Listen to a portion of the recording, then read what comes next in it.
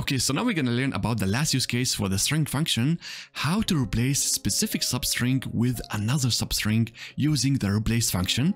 As usual, let's understand the concept behind it, then we're going to practice in Tableau. Let's go.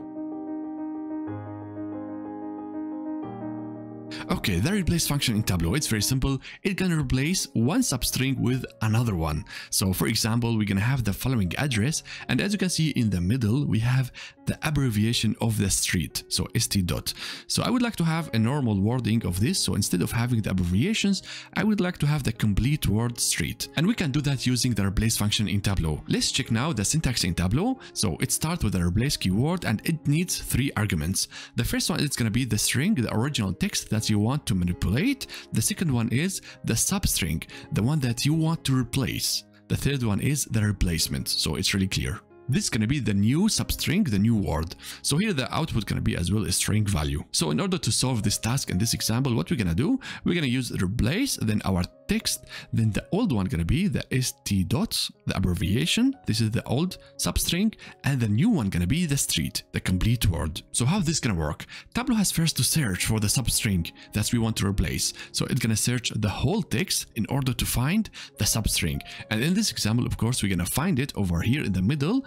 And the next step is that Tableau gonna go and start replacing this word with the replacement. So Tableau gonna take the st dots and gonna replace it with the complete word of street. So at the end, we're gonna get Louis Street, Paris. So as you can see, it's really simple. We are replacing the old value with a new value.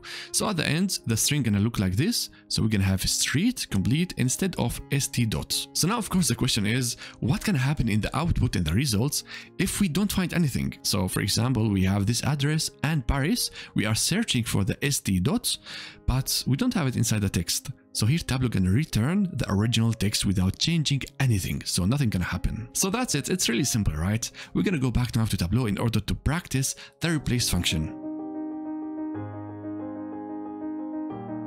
Okay, so now we're gonna go and practice with the small data source. Let's go to the customers and we're gonna manipulate the phone number again for the customers. Now, as you can see, the structure in the phone number starts always with the plus for the prefix for the international call. So now we have the requirement to replace the plus with 00 as a prefix. And now in order to do that, we're gonna use the replace function in Tableau in order to do the switch, the replacement. So let's go and create a new calculated field. We're gonna call it phone replace. So it starts with the keyword replace.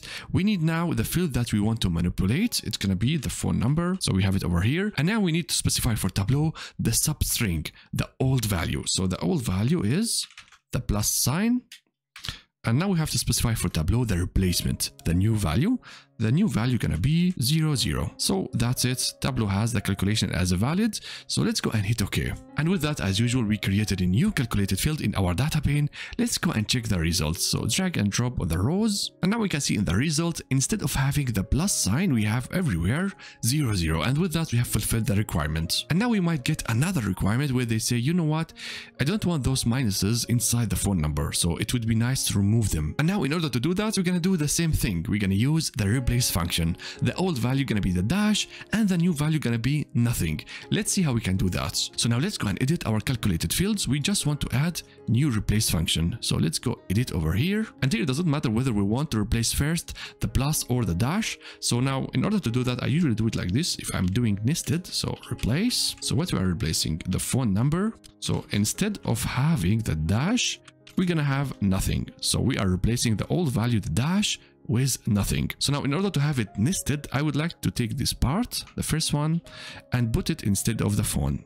And with that, we are having nested calculations. First, we're going to replace the plus sign. Second, we're going to replace the dash sign. So let's take it to the first row. And with that, Tableau is saying the calculation is valid. Let's go and hit OK. And as you can see now in the results, we don't have any dashes or a plus sign. So we have a whole number without any special characters. So with that, we solved the second requirement. So it's easy, right? It's not that hard. And we can do a lot of things with the replace function. It's a great function to manipulate the string values in Tableau. So now for you, we have the following task. In the big data source, in the product name, we would like to replace the hash symbol with a number as abbreviation. And now you can pause the video in order to complete the task. And once you are done, you can resume it. All right, so we're going to go to the big data source this time, and we're going to go to the product, and we need the product name. Let's drag and drop it on the view.